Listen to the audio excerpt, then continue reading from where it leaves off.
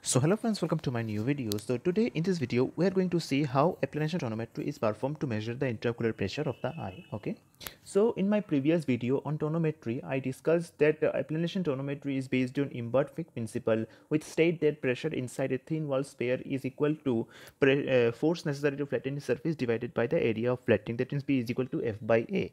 So this Goldman Applanation tonometry is the gold standard method to measure the intraocular pressure of the eye. So previously Schios tonometer, that is indentation tonometer, was used, but it was a very old method to measure the IOP, and there is many errors also there, which include mechanical errors also. So in Goldman Applanation tonometry we don't need to indent the probe of the tonometer. Okay, just we need to touch and see the Myers. Okay, so let's see how it is done and how it is what is the procedure. Okay, so in this video, this examiner will show us how to measure the IOP by using Applanation tonometry. So this is a demo eye where he will show us a trial how to place the tonometer probe properly on the patient eye. So before starting the procedure, we need to make some adjustment of the slit lamp, that the angle between the illumination system and the observation should be 90°. And before proceeding to the IOP measurement, don't forget to stain the patient with fluorescent dye. And after that, move the Applanation tonometer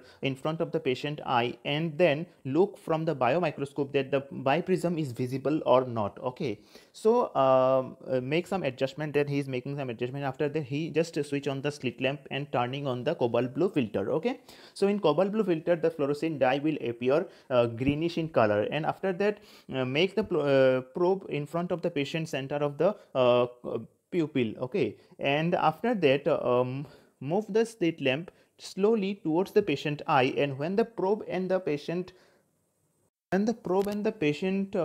distance will be 3 mm or 5 mm, then slowly move the joystick. Okay, don't move the slit lamp, just move the joystick to forward. Okay, so that the probe will touch the patient cornea, and then observe it through the biomicroscope, and when there will be two semicircle Myers will appear, that will be greenish in color. And remember, the two semicircle Myers inner edge should touch to each other. Okay, and at that time see the reading, that at what reading the Myers are touching. Okay, so there is many lines are drawn, that 1 to 2, 2 to 3, like this. So suppose you get 1.5, then multiply it by 10, that means the IOP will be 15 mm of Hg. This is how IOP is measured. Okay, so that's all friends, thanks for watching, and please don't forget to like my video and subscribe to my channel.